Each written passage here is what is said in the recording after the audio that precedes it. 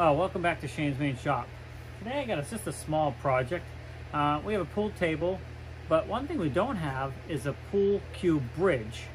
So I had this old pool stick. It is definitely warped at the end here, so it's really no good for shooting pool. However, I'm going to cut this off and make the bridge for it so you can use it to go out halfway across the table and make those shots. I've been meaning to do this. Now I know you can go buy them. They're like, anywhere from 10 to 50 bucks, probably even more for some. But why bother? This stick is no good for shooting. We'll cut this thing off and make it ourselves. So stick around. I'll show you what we end up with. All right, so I found this scrap piece of tiger maple. It's got some nice design to it. So we're going to go ahead and I'm going to sand it down first, and then I'm going to draw the shape on it, all the little valleys that you put your stick in, and then we'll start cutting it out. But first, let's get it cleaned up a little bit. So I ran this through the bandsaw to resaw it and bring it down much thinner. Certainly don't need 1/2 inch or 3/4 inch. So I brought it down quite a bit and then sanded it all up again. Now I got to come up with the design. It will not be this long either. I got a little split here I'm going to cut off. But I got to get the design in for the valleys.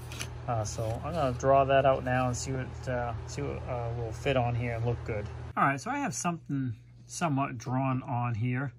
It's not exactly symmetrical, but when I do the sanding and finish up work, I'll make sure it is. And of course, there'll be a hole drilled in the center here to attach it to the stick here. So I'm going to go ahead and get this cut out so it's a rough shape, and then we'll do some fine tuning. All right, so I got the rough shape cut out here, and I'm going to sand it all up and try to get it as close to even and uniform as possible. And then of course I still have to drill the hole in the center as well. But yeah, so far that's what we got. I'm going to use it on the end. It's probably taller than a normal one, but we'll see. I'm not sure if there's a regulation size to these, but we just play around at home with a pool table, so it's not a big deal. Did quite a bit of sanding to it. It's not perfect. Then I drilled the hole as close as I could, and I cut the tip of the old pool stick off here. And I'm just going to slide this in because this tapers and gets larger. I'm going to get it glued, and then I'll cut off the extra. But before I do that, I'm going to clean the finish off of this stick here so I get make sure I get good adhesion from wood to wood without having this clear finish. So I got some glue on it. I got it shoved down on there, and we're going to let that dry.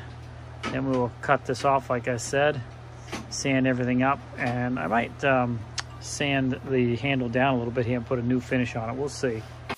Now another thing I just did excuse me, is I drilled a hole in this so I can hook something to this and hang it while I spray it, so I can hang it up, and then that's going to get cut off up there anyways.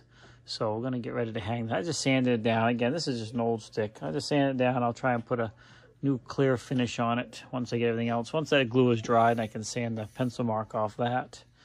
Then we'll hang this thing up and spray it. I just got it hanging up like that there. It's all sanded down. I'm going to go ahead and put a finish coat on it and let it dry.